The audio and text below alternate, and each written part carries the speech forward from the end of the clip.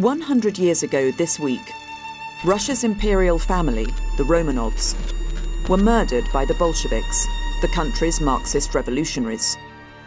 Today, Russia has a leader who many believe is positioning himself as a new kind of Tsar. Vladmir Vladimirovich Putin. Russia's president has adopted some of the trappings of an imperial ruler. But he also admires the country's Soviet past. So this anniversary is a tricky moment for the president. July 1918. A civil war raged across Russia's vast lands between Bolshevik forces led by Lenin and the White Army loyal to Tsar Nicholas II. The Bolsheviks had seized power 8 months previously, established a socialist workers' republic, and soon after had imprisoned Nicholas and his family in the city of Yekaterinburg. Then, on the night of July 16th, the Bolsheviks did the unthinkable. The Bolsheviks decided to shoot Emperor Nicholas II with his wife and all his family in the basement of the so-called Ipatiev house in the city. There were many bullets. It was a very violent and horrifying shooting. Nicholas, his wife Alexandra, their 5 children and servants were dumped in unmarked graves.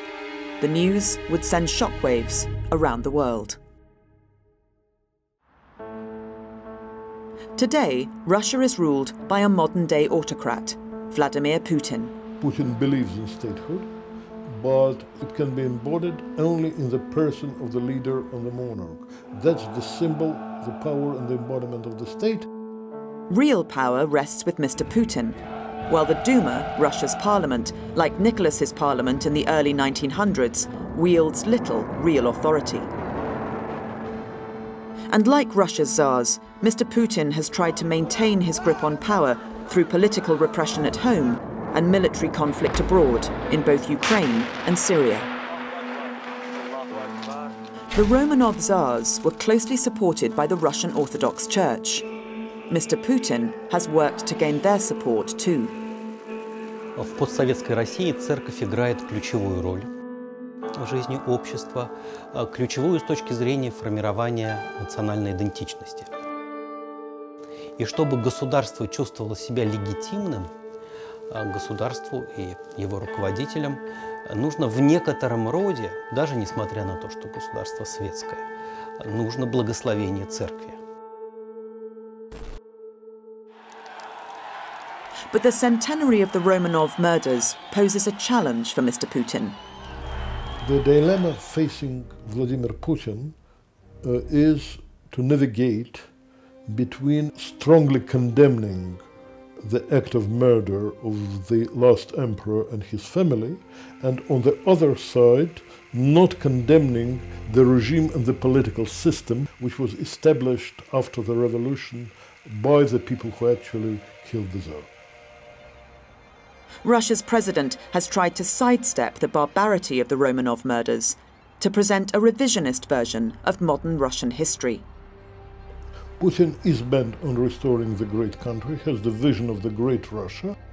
You can rename the state and the position of authority, but it is still, for him, the same centralized state, with the all-powerful autocrat at the helm of it. Mr. Putin isn't the first president to grapple with the legacy of the Romanovs. In 1998, the remains of Tsar Nicholas and his family were identified. Then President Boris Yeltsin used the Tsar's reburial to acknowledge that the murders were a crime and to break away from Russia's Soviet past. Борис Ельцин пытался строить демократическое государство. Это была попытка выбора демократического пути. Но потом, собственно, Ельцин ушел с исторической сцены. И при Путине государство стало разворачиваться от демократии к автократии. Поскольку государство пытается стать империей, то церковь, соответственно, чтобы соответствовать государству, становится церковью империи.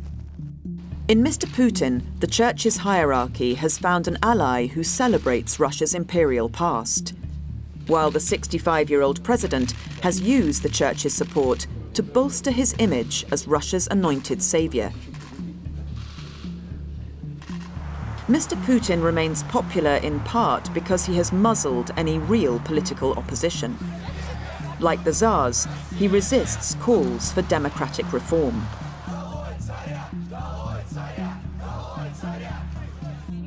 Putin believes that Russian people want a strong leader and don't want the mess of the democratic politics.